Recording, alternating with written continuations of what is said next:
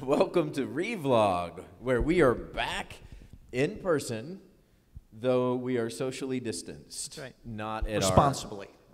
Not at our super secret location that is very, very. I think actually Bryan is hologrammed in. I don't think he's actually present with us, but it's the next best thing, really. It's. Oh man, I really do wish you could hear our before and after stories. Today we learned that after an Amy Grant concert, Amy Grant gave Bryan flowers. I mean, how often do you hear of that? She was so moved by his listening that she gave him flowers after the show, and he still has them. You're going to be great someday, Bryan. I can Moved tell. by my listening. She was moved. I wonder if Amy Grant remembers giving you flowers. I'd love to ask her. I'd love to If ask her. anybody out there knows Amy Grant, Do you have any connections? we would love to hear 1983. her side of the story and what she saw in Bryan that day. A way to offload some flowers. Well, beyond Bryan's hijinks, we have a text today, Philippians 2, 12 through 18. Another just beautiful admonition from the scripture here. You know, as we've moved through chapter 2, it's been challenging but captivating at the same time. And I've been moved by Paul's words here throughout chapter 2. But Bryan, why don't you help us first jump in here? Sure. 2, 12 through 18. Your words about being moved are well founded. There's a richness of there's a tenderness, I guess, that he writes with. That's how I would describe it, and it is very moving, actually. I see Paul's language. You shine like stars, which is beautiful, and his language.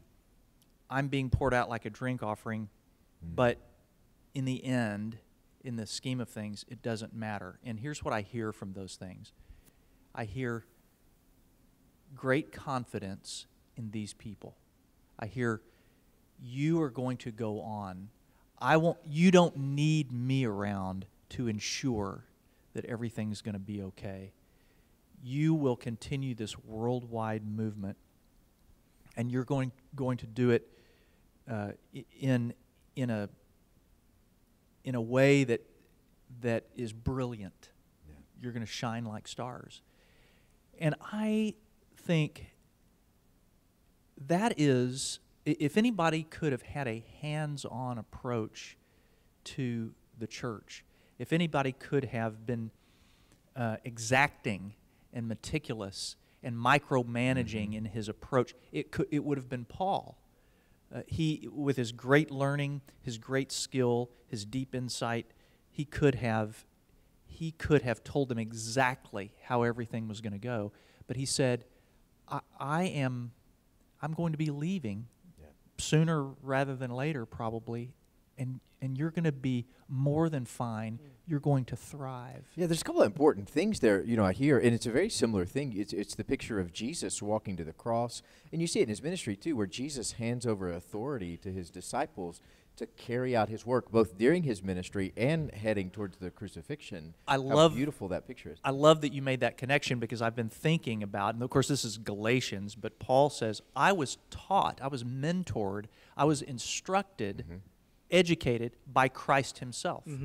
And so this is the character of Christ that he adopts here, and he says, I'm handing this off to you. How many leaders, secular and religious, have we seen who say, there's no way this place is going to make it without me? Yeah, it's interesting, and this is one of the things that we loved about Don, how That's right. gracious he was in handing over that mantle to me, when so often what we have seen are pastors that will grasp at every last moment of authority that they can and cling to a position they should have let go of a long time ago. And Don was so gracious to not be that and be humble. And that's exactly right. And that, sadly, it seems maybe that we don't see that kind of thing often enough.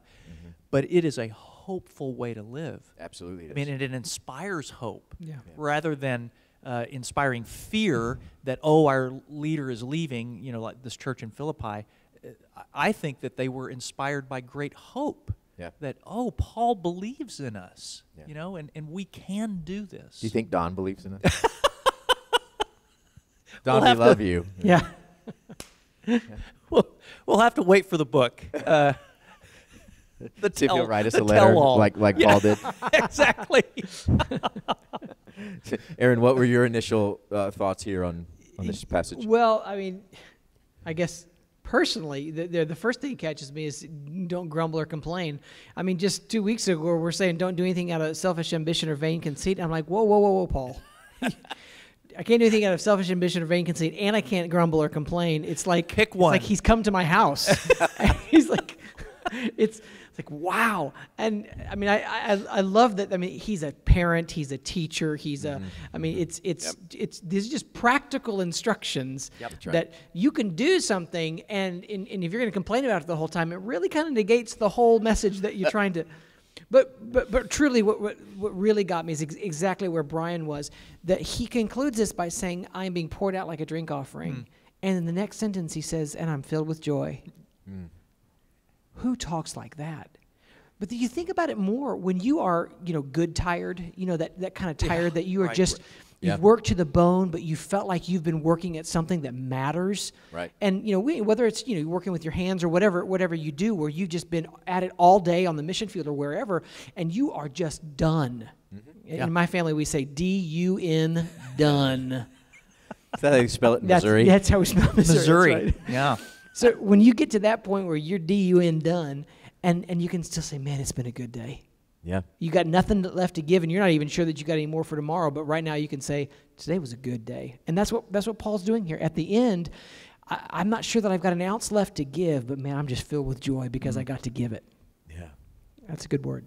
Yeah, that's perfect. And I can't tell you how many people have told me, especially after last week's sermon, were you in my house this week? Kind of the same thing with it. These truths are universal. Yeah, that's right. Amen. So, Bryan, as you read this, what question came to mind? Well, what would happen if I let go? What would happen? And this is a question that cuts across all domains of my life for me. What would happen if I let go my tight grasp in my family or in my work, in my avocations, and the things that I think about and worry about? What would happen if I let go of that and said, I believe in you? That has cut deeply in me, that question, these past few days. Yeah, that's good. Aaron, for you, what question came to mind? Sometimes I feel like we think that if we let people know how bad we've got it or how hard we're working, that becomes our badge of honor. And what is true is that we're grumbling and complaining. And then that becomes, and Scripture tells us other places that we've got a reward. We've received our reward by just boy, you just don't know how tough this is. If you only knew how hard I'm working for you. And then it just becomes this martyr complex and it's not really kingdom building. It's just more about, bringing some sort of light onto my efforts. And that's exactly what it's doing. Yeah. Bringing light onto my efforts and not the Lord. Yeah. So, And that's a related thing, being consumed with how hard you're working, and also, or by default, it means that you might be standing in the way of somebody else blossoming in that kind of work. And I think we can impede people's confidence in that way. Certainly in the church we can. absolutely. And so the question is, when I'm feeling like I've just given all I've got, what is my response going to be? I have a choice. Am I going to just complain about it? Right. Or am I going to say, man, I got to work for the kingdom today That's right. and be filled with joy? Yeah. When I think we've sensed this all the way through chapter 2, that's exactly where Scripture is pointing us here.